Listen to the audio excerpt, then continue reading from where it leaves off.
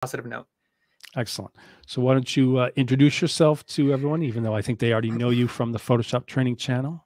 Yeah, thank you, Andrew. For those of you that don't know me, my name is Jesus Ramirez. I run the Photoshop Training channel on YouTube, which is what most people know me from. But professionally, I have been a graphic designer for, I don't even know anymore, almost 20 years, I guess, at this point, which sounds crazy to say. But yeah, that's my expertise is in compositing. And actually, Andrew, if you don't mind sharing my screen, I guess I can show my Behance page where you can see some of my work that I've done in recent times. One of the things that I'm known for is for working on the Adobe Make a Masterpiece campaign a couple years ago, where I was part of several artists who were hired to recreate paintings for Adobe using Adobe stock images. This is my particular piece, but in total, I believe we were 5 different artists working on several different pieces. I've written for magazines, including Photoshop World magazine. I was on the cover a couple years ago. Most recently, I worked on this poster for CBS. This is my first finishing job that I did with my good friend Lisa Carney, who is a fantastic photo retoucher and finisher for the film and TV industry. So this is a joint venture that she and I worked on together. My job in this particular poster was to recreate the background from multiple images. It took a lot longer than you would expect. It was basically multiple images that were shot at different angles and different perspectives with different lightings. So I had to put it all together to rebuild the studio so that the CBS and marketing team could use it in different areas. For example, in the banner for their website or the actual poster for the show. Lisa worked primarily on the reaching of the actors. So yeah, that was my first project in the TV industry, and I have more on the way, but I can't show those just yet. Sure. Again, I was saying Photoshop Training channel is where you can find me. I have Photoshop tutorials. I highly recommend that you check out my latest one on how to blur backgrounds in Photoshop. I just published it. Is this one here? So go ahead and check it out. I don't know if you can put the link in there, Andrew, for me. If not, I guess I can just copy the link and paste it in the chat, I guess. But if not, just go into the YouTube channel and check it out. I don't know if I can leave a comment. Let me remind everyone that it's, his channel is youtube.com/Photoshop Training Channel. Or, of course, just go up to the top where the search bar is and just type in Photoshop Training Channel. And then you will find that as one of the top uploads. Yeah, and PTC is the logo. But anyway, you can also go to the website, photoshoptrainingchannel.com, tutorials there. And something else I'm promoting is I'm posting on TikTok again. So if you're interested in 1-minute Photoshop tutorials, you can check it out. It's tiktok.com/@JR-from-PTC.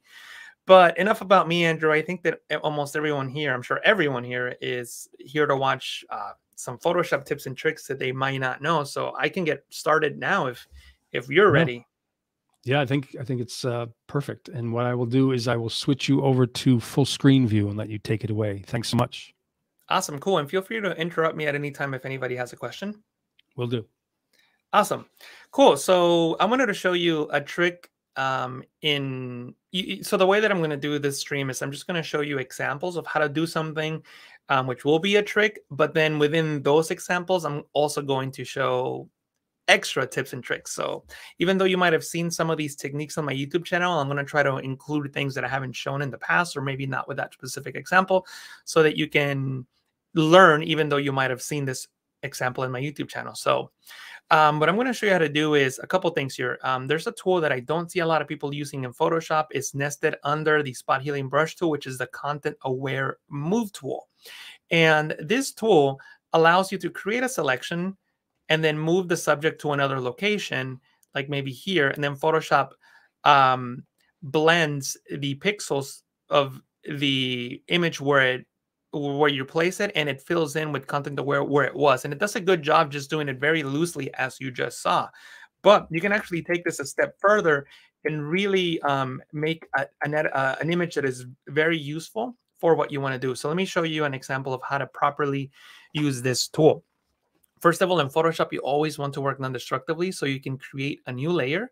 And notice that as soon as I create a new layer, as soon as this document has more than one layer, sample all layers becomes enabled. See that? If I delete this layer, I can't click on it. See that? Cannot click on it. So if I create a new layer, it lights up. And to stay organized, I will name this layer dog, because this is where my dog will be.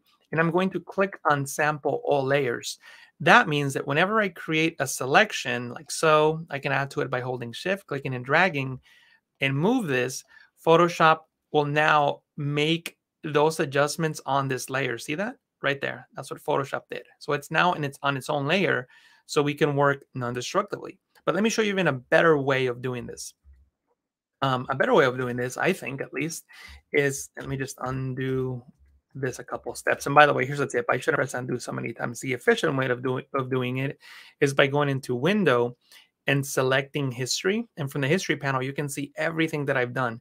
So instead of just, pressing Control Z to undo, I can just simply select the last history state that I want. So for example, in this case, I'll just go to the name change, and you'll go back to that step without pressing Control Z multiple times. I can just go and click on, that particular step rather than just pressing Control C multiple times. So here I am with this blank dog layer. And the way that I would recommend doing this is by going into the object selection tool. When you have the object selection tool enabled on the options bar, also make sure that you check this box, Object Finder.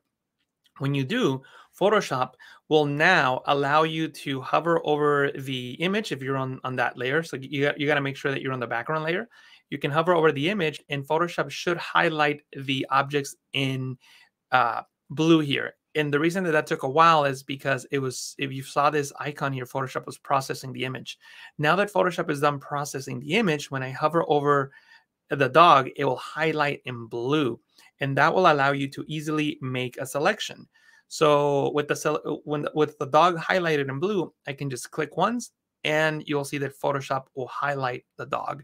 I'm also going to go into the lasso tool because I'm going to add the snow that's being deformed by his body, because that will help create the illusion that the dog is also sitting in the area that we're going to place them in.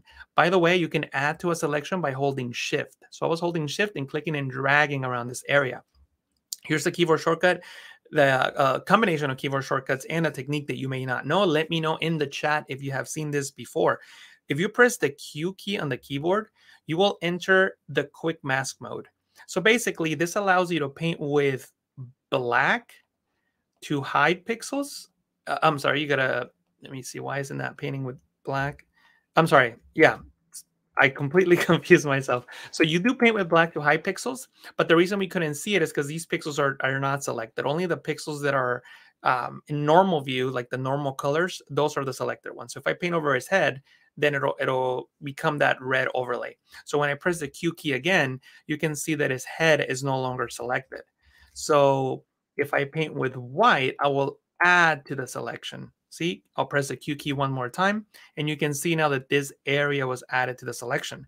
The cool thing about the quick mask mode is that you can also apply filters to it. So once you press the Q key and you enter this view, you can go into the filter menu and you can select other and maximum.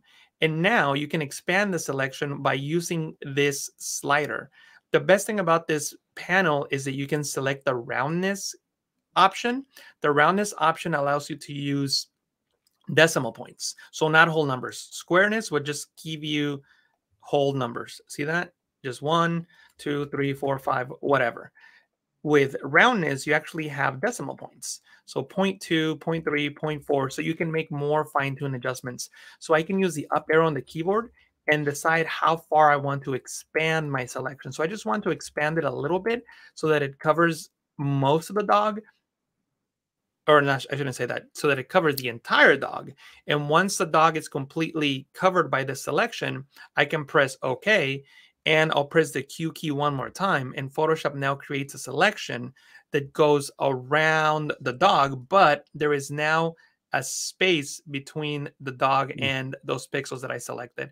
And I think Right. I didn't go far enough. So I'm just going to repeat that last adjustment so that it, actually, let me do that again. I'm Say going to, Andrew Nichols says learn something new already. awesome. I'm glad it was helpful. So I just repeated that process again, just to get a little bit more of the dog, because I saw that some pixels were not selected. But anyway, so now that this dog is selected, and again, just in case it wasn't clear, the Q key gets you into the quick mask view. And if you don't like keyboard shortcuts, you can click on this icon here below the foreground and background color, and that does the same thing. So with the selection active, now I'm going to go into this blank dog layer, and nested under the spot healing brush tool, you'll see the content over move tool, and you have the sample all layers check box. So now I can move the dog over here. And when I release, notice that I get a transformation box. So I can move the reference point down, hold Alt on Windows, Option in the Mac, and click and drag to scale from that reference point. So I can make the dog larger. See that? Maybe he's closer to us or something. And I can place him there, right about here, and click on the check mark to commit the changes. And Photoshop will now do the same thing. But in my opinion, this gives you much better results because you didn't really go too much into the background. You kept as much of the original background as possible. Yeah, very Now, cool. Right. in some cases, you are going to get some, I don't really make a good job in selecting the dog there. This is why that line is there, but that's okay. There's no problem. What you can do is select the spot healing brush tool. And again, with sample all layers, you can just come in here and you can just paint those imperfections away. You could also use the clone stamp tool and maybe hold Alt on Windows, Option in the Mac, and click from this spot and just copy those pixels there so that it looks more realistic, something like that. So before and after. So it's a great tool, and I highly recommend that you use it. One of the most important things that I want you to take away from this particular example is the ability, and I'm going to do it a different way now, just so you can see the alternative. I'm going to go into select subject, but what I wanted you to see is that you can press the Q key on the keyboard to enter the quick mask mode, and you can go into filter, other, and select maximum, and you can expand the selection that way while using these pixels with decimal points. I know that some of you may be thinking, well, why can't you go into select, modify, and expand, which will expand the mask? Now, two things. Number one is that I don't have decimal values, so I can just use whole numbers. See that? So I can go 1, 2, 3, 4, 5. But if I wanted to expand my selection by any number in between 1 and 2 pixels, I can't do that. So I get more control using the method that I just showed you, the maximum method with the quick mask mode. And number two, I don't have a preview, right? So look, as I expand my selection here, I can't see, like I don't really know what 16 pixels will look like. So I would have to press OK, and now I can see what 16 pixels look like. But if 16 pixels is too much, then what I need to do now is undo and go back into select, modify, and expand, and then maybe now go to 5 pixels and press OK. So the method that I'm suggesting is simply pressing the Q key to enter the quick mask view, then go into filter, other, maximum, and I get a preview. See that? So now I know what 16 pixels look like. See, that's what it looks like. That's too much. So I can go to 5. But you know what? Maybe 5 is too much, but 4 is not enough. Well, I can do 4.5, So that's the advantage of using this technique. Once I'm done, I can press the Q key again, and the selection comes back, and I can continue adjusting it accordingly. So that is the advantage of using this advanced technique. Let me know in the chat if that's something new for you, using the quick mask mode with the maximum or minimum filter. You could also use a minimum filter, and let me show you what the difference is. I'll go into the quick mask mode, and if you go into the minimum filter, it'll just minimize the mask. See that? It just makes it smaller.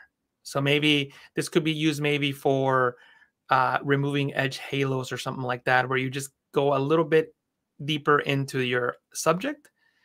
See that? And when you create a mask, I'll just create it so you can see, you probably will have less edge halos because you went a few pixels deeper into the subject, as you can see here.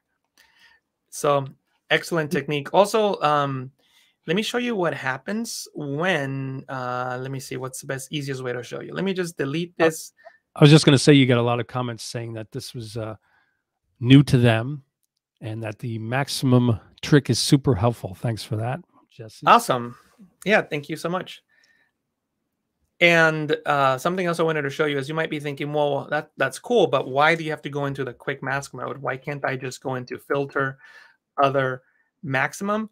Well, when I do that, look what happens. Photoshop is actually applying the filter to the pixels. See that? So this filter only works with a mask. And you might be asking, well, that's not a mask. Well, if you go into the channels panel, you'll see it here. See that? That's what it is. It's a mask. There it is. It's just we're visualizing it different. See that right there? Quick mask. It's the same thing as if I were to create a layer mask, excuse me, a channel, and fill it with white. Exactly the same thing. See the thumbnail? It looks exactly the same. The only difference is that the one in the bottom is temporary. So when I press the Q key, it disappears, but it's exactly the same as the other one. Nice. So that's why when you apply the filter, Photoshop is looking at the alpha channel. It's not looking at the pixels. So if you just apply the pixels to the layer, Photoshop will attempt to apply the minimum algorithm to the pixels. And that's why you get that weird effect. So that's why a lot of people, you know, I'm sure everyone's done this. I've done it where I just literally click on everything to see what happens.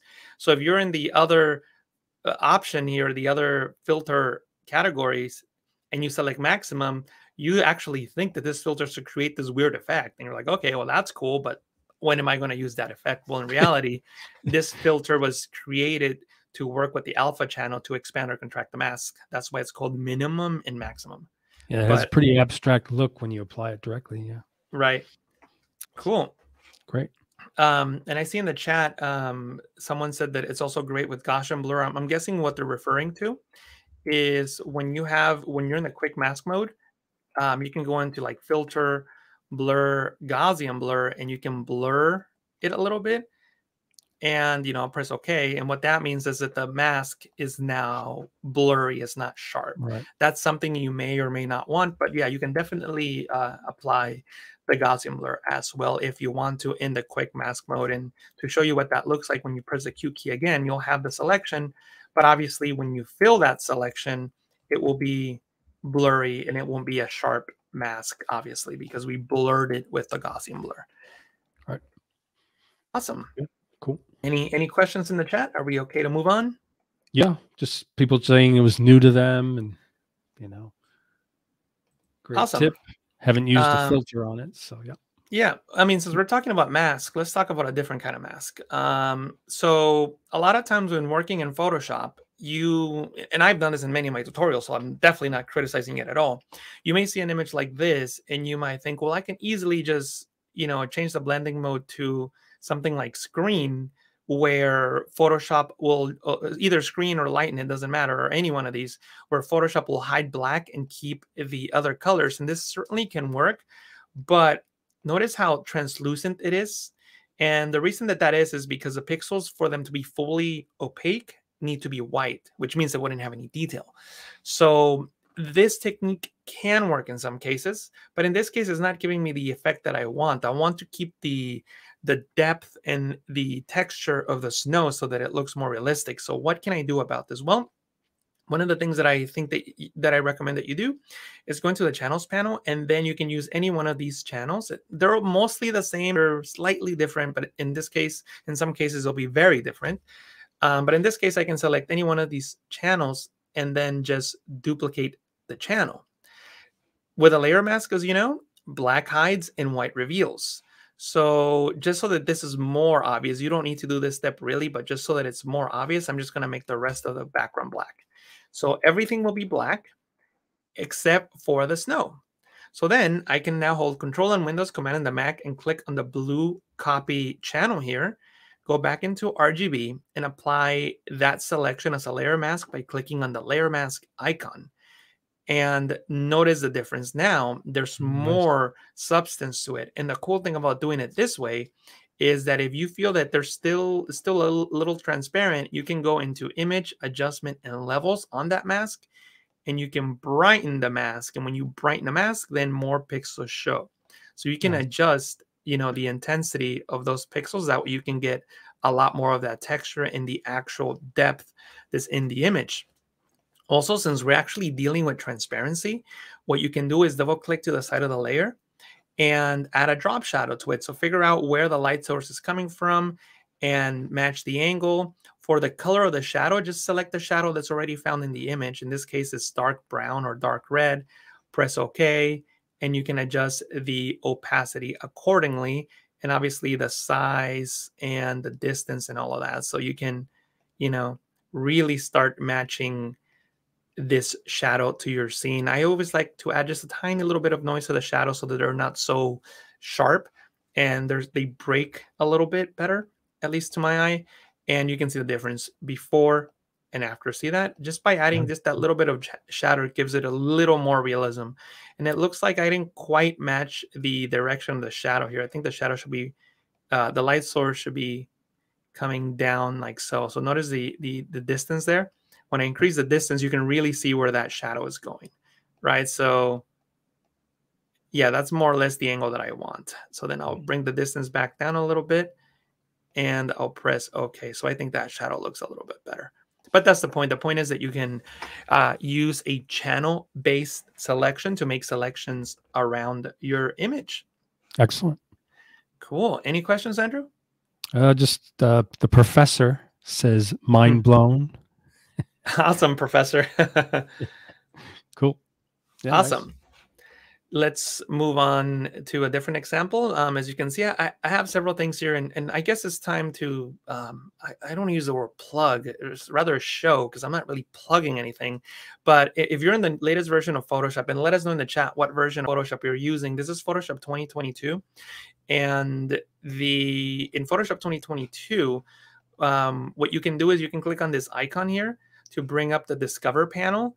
And on the Discover panel, there's this section called Hands-on Tutorials. And I actually have tutorials inside of Photoshop that you can follow. For example, in the Add Photo Effects sections, I have a lot of tutorials on here. Most of these are mine. All these are mine. All these are mine. All these are mine. This one's mine. I add texture to a photo is not mine.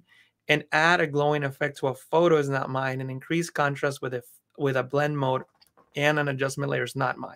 But all the other ones in here are mine. And how this works is when you enable a tutorial, you can see my name here, Jesus Ramirez. There I am. I can click on Start Tutorial, and Photoshop will automatically open up an image, and you can follow these on-screen overlays so that you can create the effect.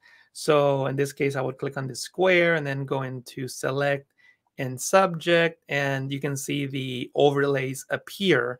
And it's like if I were telling you, if I was sitting next to your office or your home office and coffee shop or wherever you like to work, and just telling you click here, click there. So this is what this is intended to do. So make sure that you check it out. It's nice step by step, right? Yeah. I encourage you to check it out. I also have some tutorials in the Select and Mask section, and the one here that's mine is this one: replace a product shot background with a layer mask. That one is also mine. And I believe there's like 2 more in there somewhere, but those 2 sections are the ones that have most of my tutorials. I think the other one is in Retouch Photos, maybe. I don't remember exactly where the other ones are, but in those sections, you can for sure find my tutorials. And since I was showing you this one, why don't we... And just to remind people, where do they find that? Where do they... Yeah, Photoshop 2022 and newer in the Discover panel. So not window, sorry. Click on this icon here on the little search icon, or you can also press Control F on Windows, Command F on the Mac. Great. F for Frank. Cool. And I can see some people are in 2020. Unfortunately, that's not available in this Got to do those version. Updates. Yeah, definitely. So I'll show you that example. I mean, this is what the final result looks like. And this technique shows you a couple very important things. Number one is, as you already saw, we have the Select Subject feature. You can use the Object Selection tool with Object Finder enabled. as you saw in the earlier example and just highlight the image and click to make a selection. Or as I showed in the step-by-step example, you can go into select and choose subject. This uses artificial intelligence, machine learning technology known as Adobe Sensei. It analyzes the image and it selects the subject. You can use either technique, up to you. If you had more than one subject, then the object selection tool is probably the best choice because you can select which person or object to select. In this case, it didn't make a difference. And something that I recommend that you do is you can apply a mask to a group. So you can create a group and then click on the layer mask icon. And the reason that you want to do that is so that you can create multiple adjustment layers and only use one mask, right? So any adjustment that I make will only affect the contents of that mask. The other way of doing this, and I'll disable them, I'll just create a group and show you. The other way of doing this will be to have, let me just put this up here so you can see why this is beneficial. So if you had a group, right? And in that group, you had these adjustment layers. Oh, here you go. I already did that. Okay. So we're only going to look at group number 2.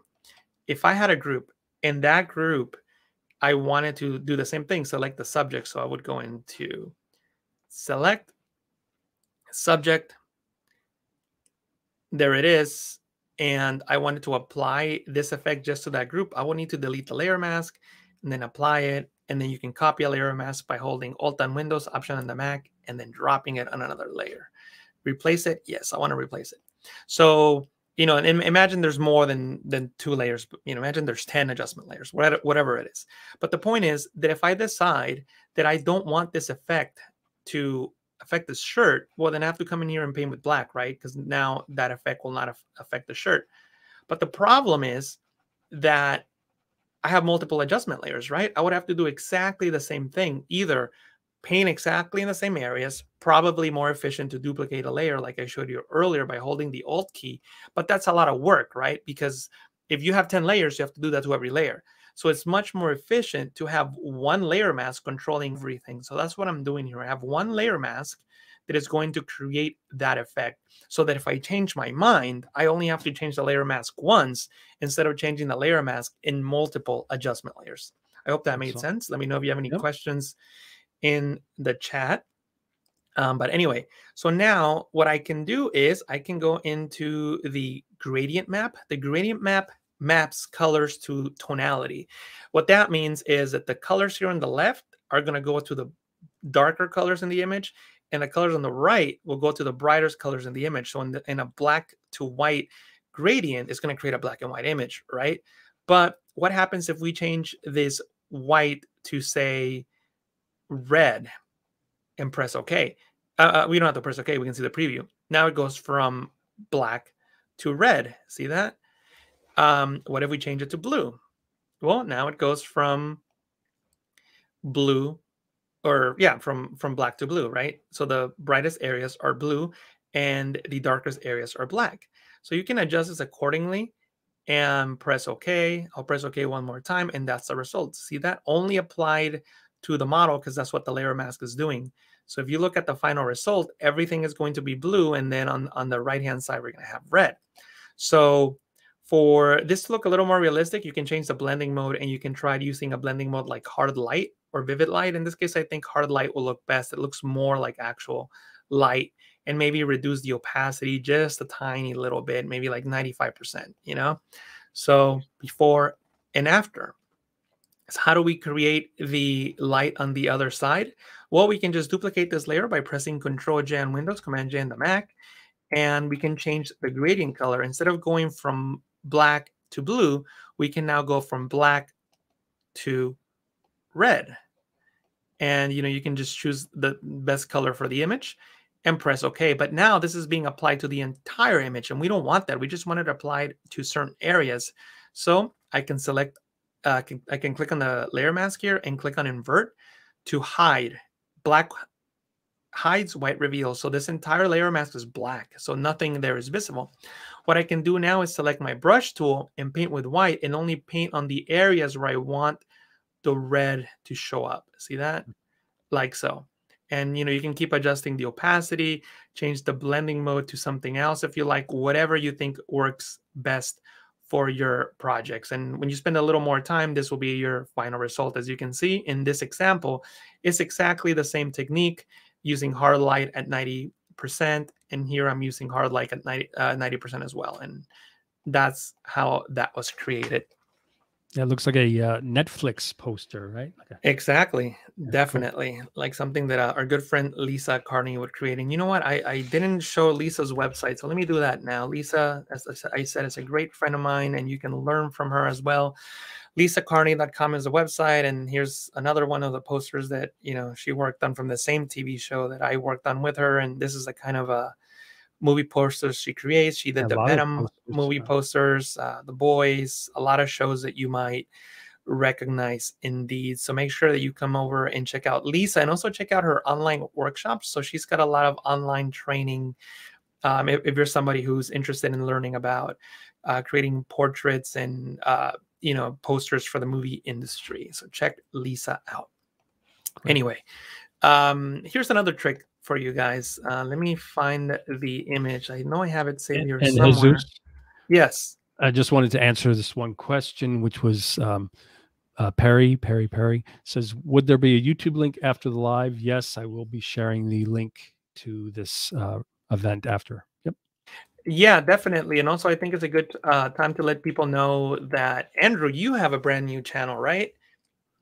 Yeah. So if you can subscribe to my digital artist Andrew Cavanaugh channel on YouTube, I will be showcasing my digital art. Appreciate that.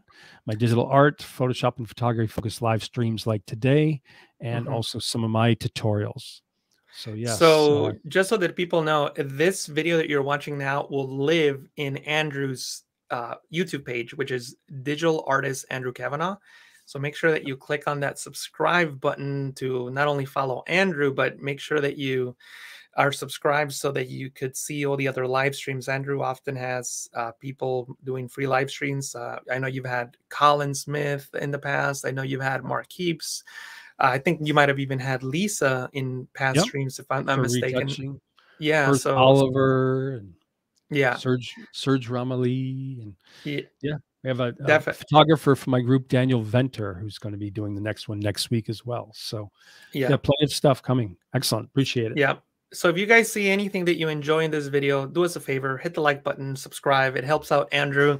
And that'll be a great way of saying thank you for the content that we're providing. So I would really, really appreciate it if you guys just subscribe. Andrew has a goal of getting to, what's your current goal, Andrew?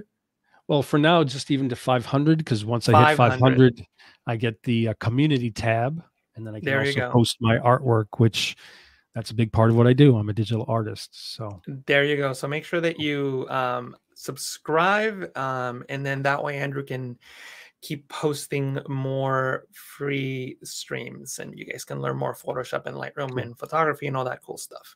Cool. Thanks so much.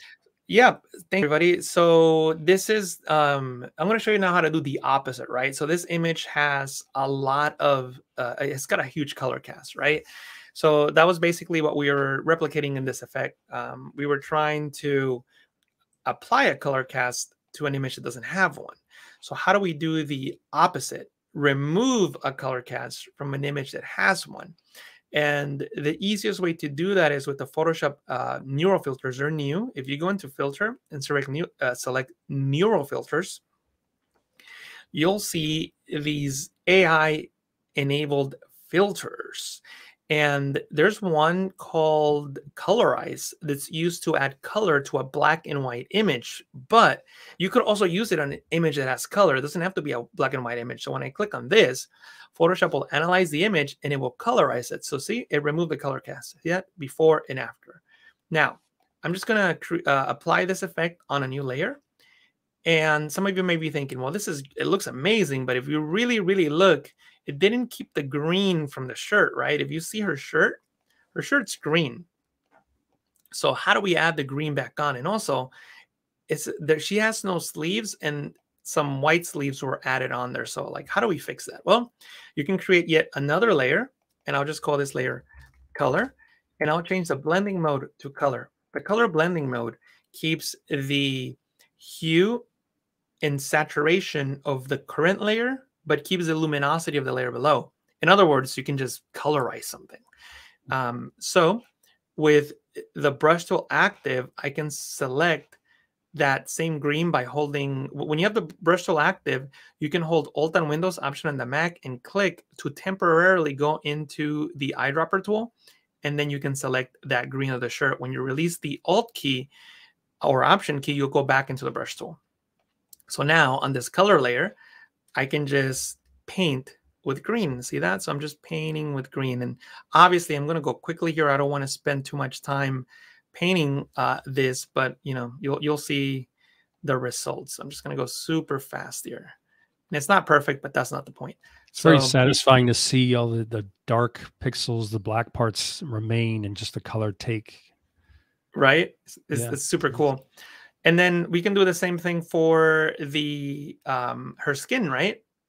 So I can go into hold the Alt on Windows, Option on the Mac. Again, when I have the brush tool enabled, if you want to, you can just click on the eyedropper tool if you want, select the color, and then go back into the brush tool, but that's too many steps. The point is that once you select the skin tone, you can go in there and paint that in. I mean, I'm not very happy with the color that I chose, to be honest with you, so maybe I'll select that one. But you get the idea. The point is you have to come in there and select the color that's appropriate for what you're trying to do, and then paint that in accordingly. And when you're done, you'll have something that looks more realistic than the result there. And I think that I didn't choose I think the color that I chose for the skin was a little too saturated, but you know, you get the idea. So nice. The point was to take an image and easily colorize it to remove the color cast. See that? So much more accurate that way. And also, like, for if you really wanted to get like a super realistic effect, well, notice that the spray paint here in the background is blue, right? So then you will also have to come and paint that in. Oops, wrong layer. You also would have to come and paint that in, but it's much easier than, you know, trying to remove the color cast off the person.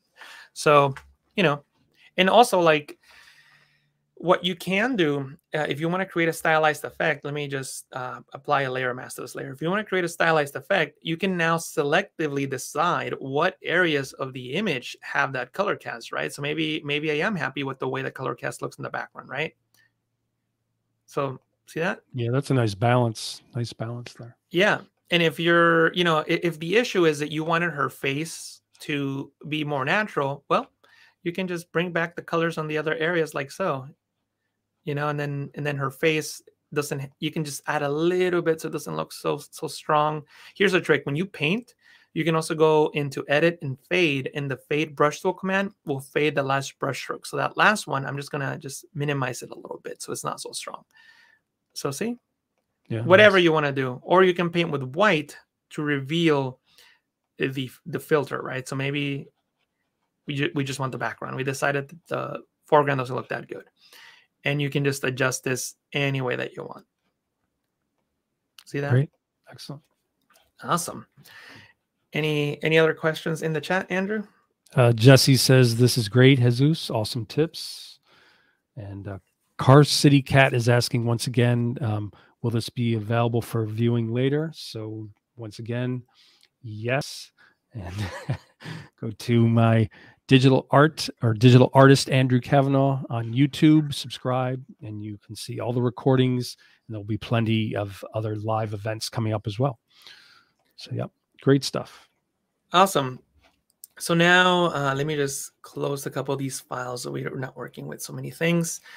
And I'm going to show you that, you know, this truck is a terrible photo, actually, Andrew, but it does a fantastic job in showing one of my favorite features in Photoshop, which is the auto color correction options. So when you create a curves adjustment layer, now I know I asked earlier what version of Photoshop people were in.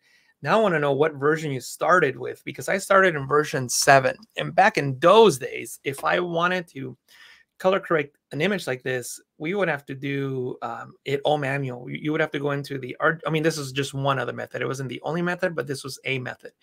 You would have to go into the curves adjustment layer and then go into the red channel and make sure that you found the information in the darks using the histogram, then go in the green channel, or actually this is the information in the darks. Earlier I was matching the information of the brights, so I'm doing that here. So I'm finding the dark and light colors in each channel. And once I got to it, once I dragged these sliders to where the information started, I got, a pretty neutral image, right? Well, in newer versions of Photoshop, we don't have to worry about doing all that work. We can simply go into the auto button now. By default, Photoshop uses enhanced brightness and contrast. So that's what Photoshop uses by default. So if you click on auto, Photoshop does that, which doesn't look that good. In my opinion, the find dark and light colors is the better algorithm to use, which basically behind the scenes does what we just did. And I also like checking snap neutral midtones, again, to further balance the image. And you can just click on save as defaults so that the default algorithm that Photoshop uses when you click on this auto button is the one that I just mentioned. So from now on, when you go into the curves adjustment layer and click on auto, Photoshop will do that. And that, in my opinion, is the best algorithm to use out of the auto color correction options. Again, Alt on Windows, Option on the Mac, and click on auto. And you can just, if you wanted to, if something works better for you and your projects, you can definitely use a different algorithm. But in my opinion, most, when you're color balancing, the find dark and light colors does the best job. So that's something that I would recommend that you add.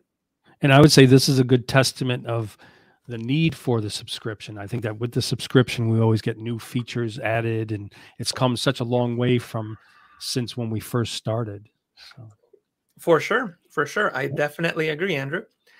Another way that you can use this feature is to color match. So let me show you what I mean by that.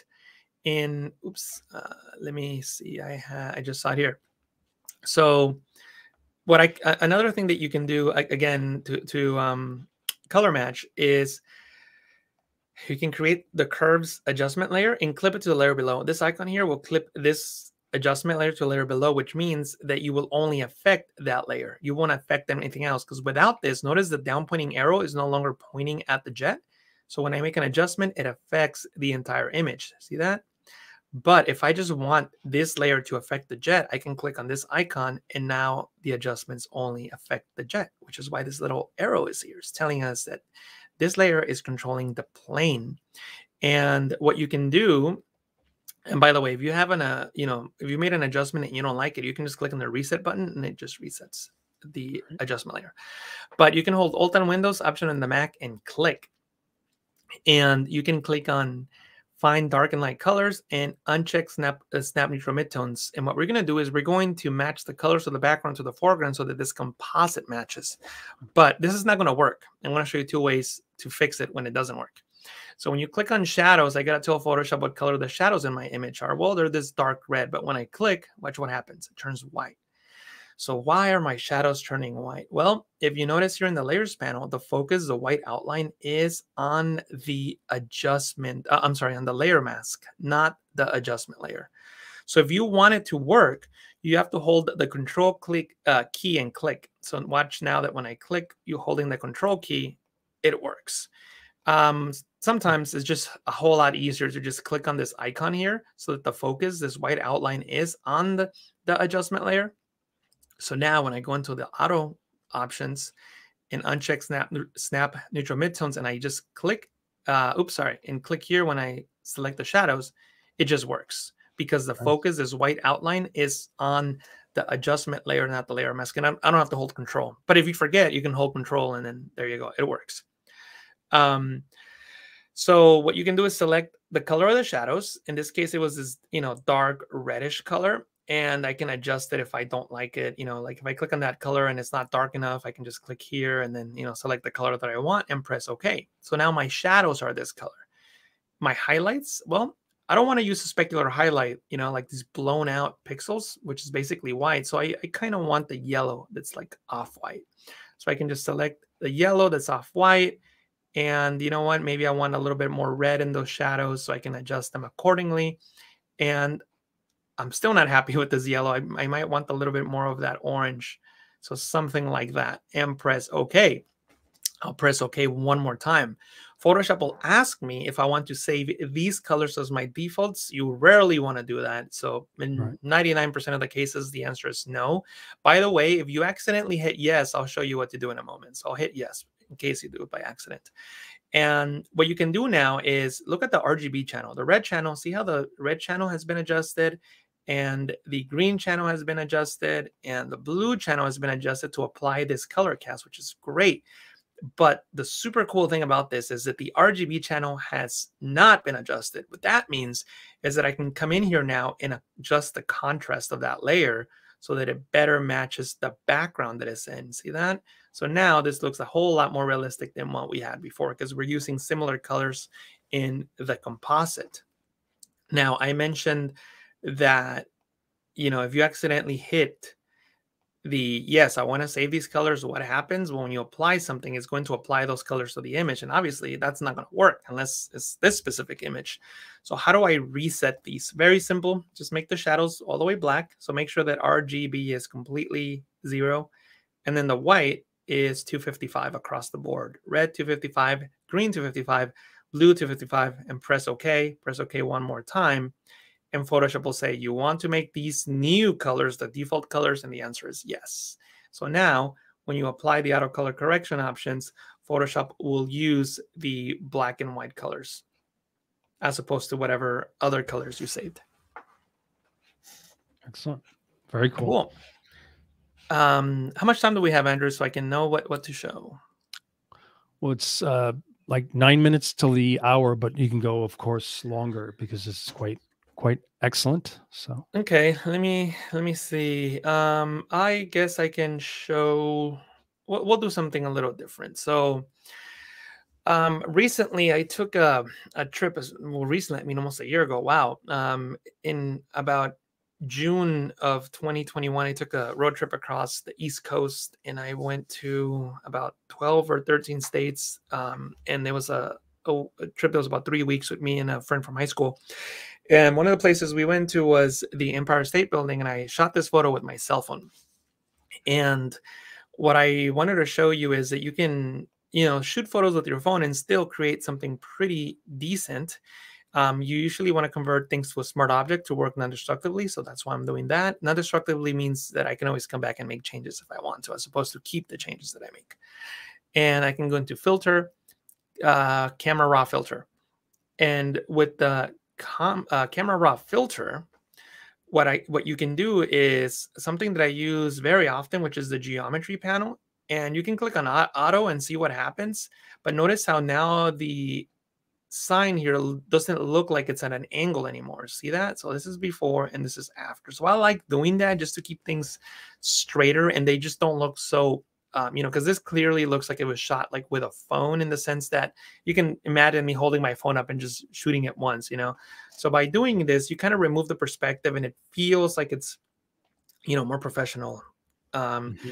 You could also select the guided options tools here, these draw guide things, and you can click and drag and just follow the vertical lines here. And I can do the same thing on the other side, and that will stretch it or correct the perspective. I can also do the same thing on top here, and I'm correcting now the horizontal perspective here. So there it is. So this is before and after, and you can just adjust it any way that you want. You can also go into manual transformations, and maybe I can scale it in just to remove the pixels there, the pixels that are transparent. I could have filled them with content aware and that might have worked, but in this case I didn't want to do that. I just wanted to bring that in, and I can offset it and adjust it accordingly, whatever works for your image. In this case, I'm just showing you a couple things. So maybe I'm going to offset it a little bit so it's completely centered, something like that.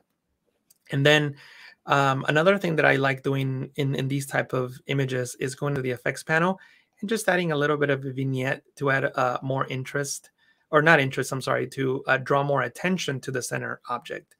And, there's so many things that you can do at this point. When you have an image here at this level, you can adjust tonality, for example, by going into the basic panel, maybe bringing down the highlights to add more detail in the highlighted areas, maybe expand the shadows to show more details within the shadows.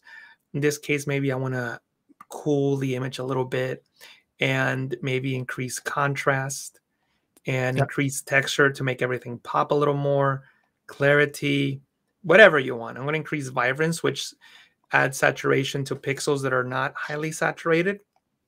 Another cool feature is the color grading tool that allows you to add a color to the shadows, midtones, or highlights. So in this case, maybe I want to add like this cool dark blue to the shadows, you know, whatever works. And maybe the highlights have the opposite, like maybe orange or something, just so that that design pops. Obviously, this is completely subjective, whatever you want to do. I'm just showing you options. The point is that once you press OK, you took that boring cell phone photo and you made it into something with a lot more interest before and after. And this is just a quick example. You can do so much more to the image, but I highly recommend that you take your images into Camera Raw and apply all these different adjustments that can really enhance your image. And I was going to say, I love how there's so many different panels in the Camera Raw filter, and that it's just so easy to use. It's all just kind of moving a slider. There's nothing that's that confusing, you know. It's quite definitely focused. Definitely. I was gonna show Lightroom for just a second here. So let me just enable Lightroom, and let me just find what I want to show you. I have a whole bunch of stuff here, but just to give you guys an idea of the things that I do with my images here. Give me 1 second while I find these images. So I talked about it on some of my streams that I really like the new features in Lightroom Mobile. I use them all the time. I rarely go into Lightroom Classic anymore for my needs. I understand that some people are like wedding photographers and things like that, where they're dealing with hundreds, if not thousands of photos, and Lightroom Classic is definitely the way to go if that's the case. But for my needs, I definitely enjoy taking photos of drinks, actually, Andrew, believe it or not. So like cocktails? Yeah, like cocktails. So like that's an example right there. Nice. Yeah, so like, you know, they're all shot with my cell phone always. Yeah, the lighting is really nice, the glow behind and stuff. Right? You know, and like, you know, I always add basically what I just showed you guys, you know. So yeah, those are nice. You know, but like that's my hobby. Like I'll go and have a drink with a friend or something. I'll take a photo, and then, you know, and not all the drinks are amazing, right? But this is basically what I do, you know, just for fun. And it's all Lightroom Mobile, so I highly recommend that you guys do that. And also, let me see if I can find. The reason I'm moving away is that I have a lot of like personal photos. I don't like really like show the stuff that's on here, but you know, I have things like, I'm trying to show see, like this one I guess is a good example. So, you know, I just adjust the lighting and, you know, rotate them a little bit, and the, you know, the image pops more. So like that's what I do for fun when I go out with friends. Just take a picture of my drink and I'll edit it in Lightroom Mobile. So I highly recommend that you use Lightroom Mobile if you're not doing that already. Cool. Nice. And then the professor says, I take photos of drinks too. I don't drink. I just think they are beautiful.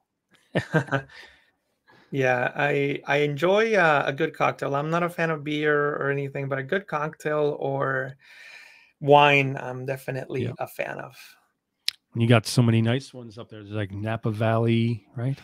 Oh yeah, I got hundreds. I mean, now it's going to sound like I'm an alcoholic, but I've been doing this for years. So I have wonderful vineyards up in I have hundreds. California. Oh yeah, we have wonderful vineyards, great cocktail bars, and all that stuff. So, and I highly recommend.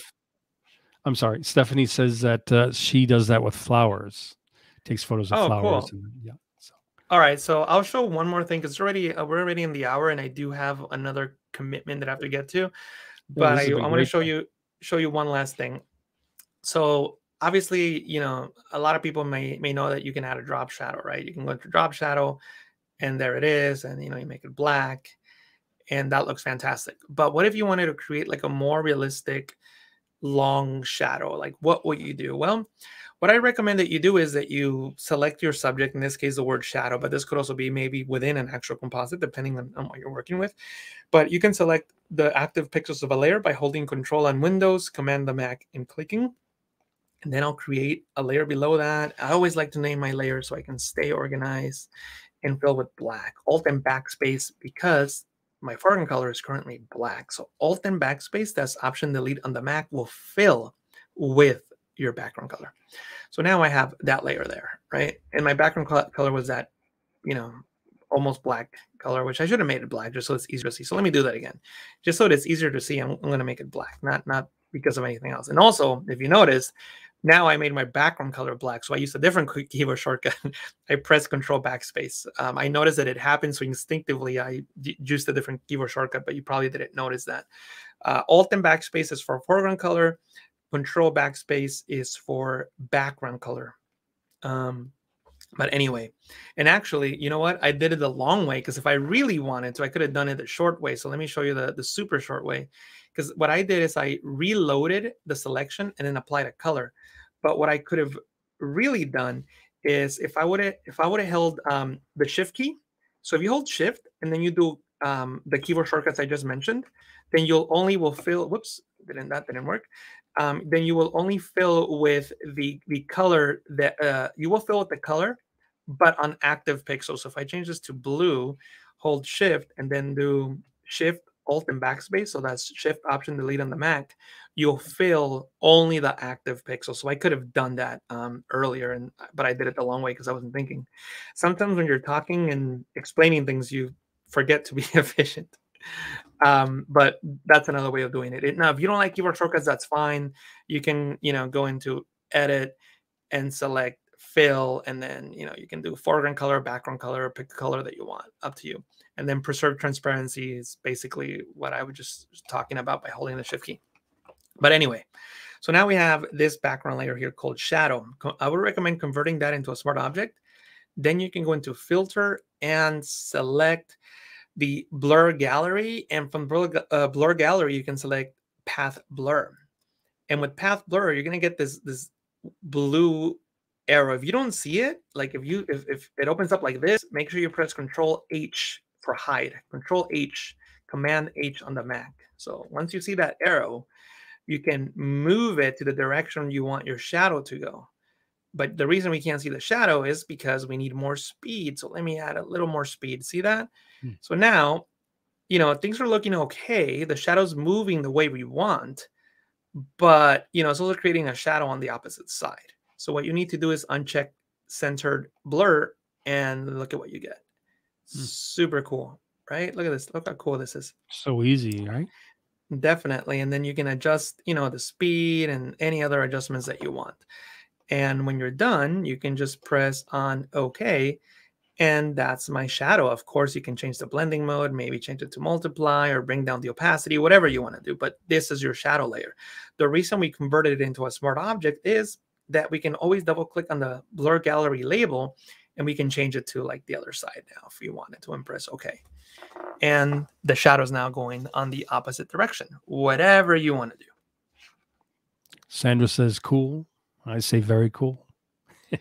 That would make a fun animation too, where you do like for sure steps of the shadow moving. Yeah. Awesome. Yeah, cool. Awesome, Andrew. Well, yeah, thank you so much for having me. Everybody, thank you so much for joining us. It's been a pleasure presenting for you and for Andrew. And please don't forget to follow Andrew on YouTube. What was your YouTube channel again, Andrew?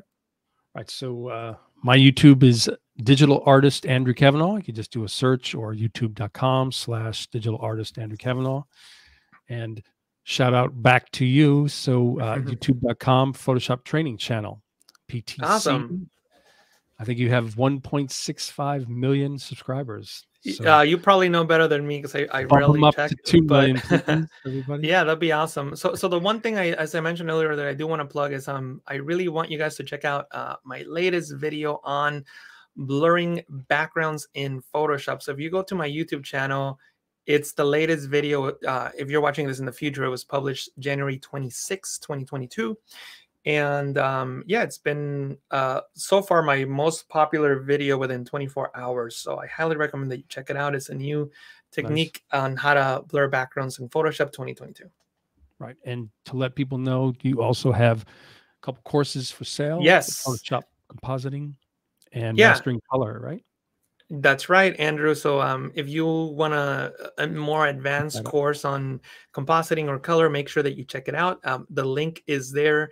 And I'm sure, Andrew, you can probably put the link like in the description and all that once the video goes live on YouTube. Correct. But yeah, if not, you can just type that in and make sure that you use the capital letters in the P, T, and C in Photoshop Training Channel. I don't think it'll work without them, but the point is that Andrew, you might want to put the link in the description so that people could easily find us. Absolutely. Yep. And then, you know, just a little note for the friends and followers on my Facebook groups. I have another group. So there's a new group, the facebook.com/groups Creatives Monetize. So a group for people to ask questions about the ever new trend of NFTs, about monetizing your YouTube channel, your what type of thumbnails you might be focusing on, just all the different questions and subjects that come up in terms of monetizing for creatives. So that's Creatives Monetize. We do have someone speaking about NFTs in February, and we're going to be having other speakers and audio rooms as well. So yeah, awesome. Yep. And then just the last comments, just wanted to let you know, Facebook user says, thank you both, was great. Hannah says, thank you, Andrew and Jesus, for a very pleasant evening. Wish you a nice weekend. Awesome. Thank you, Hannah. Steve says, thanks for this excellent presentation. Thank you, Steve. Andrew says, thank you both. Yeah. Awesome. Thank you, Andrew. Yeah. So it was quite wonderful. So thank you so much. Thanks for being here. And we'll have to think of other topics and themes to bring you back for more. So awesome. Sounds great. Yep. And let's see. Oh yeah. The professor says this was awesome. The professor. I'm gonna call you the professor next time I see you. That's right. That's right, Andrea. You have a new name now. So. Yeah, the professor. All right, have a great one, everybody. Thanks so much for being here, and thank you so much, Jesus. It was really great. Thank you, Andrew, and thank you, everybody. See you soon.